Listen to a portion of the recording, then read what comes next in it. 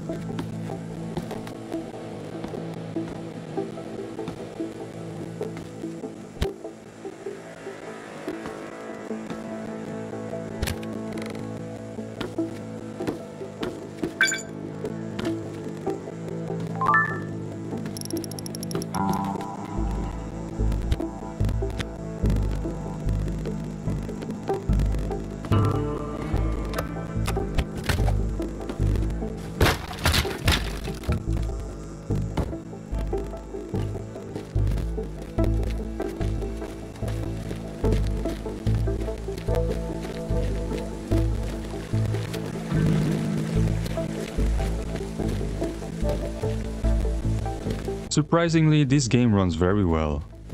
Now, to change the graphics API from OpenGL to DirectX 12, first you need to create a shortcut of the game through a container.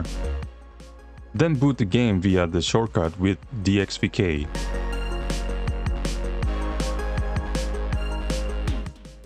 Once in-game, you need to change the graphics API from OpenGL to DirectX 12. Once you do that, the game will restart or crash. If the game crashes, just start it again and DirectX 12 should still be selected. However, on my system, the game does not crash and goes through the complete restart. But we need it to crash because somehow the restart reverts the change you make. Since I use a handheld, I can hear the fans spin the moment the game is starting, and that is about 12 seconds in. At that time, I exit the container myself. It could be different for each device. Then change the DirectX wrapper to VKD3D with version 2.12 and feature level 12_0. Boot the game after that. As for the resolution problem, I could not find a consistent solution to make it full screen. It seems to fix itself randomly after messing with some of the graphic settings. As for settings, after fixing the game, I used Wine 9.19, but it's also playable on 9.2. Resolution was set at 720p with Turnip version 24.3.0 revision 8. DirectX wrapper set to VKD3D with version 2.12 and feature level 12_0. Box 0.3.2 and box preset set to performance. No dependencies were needed for this game as far as I know. Hopefully this helps you boot the game. Thank you for watching and see you next time.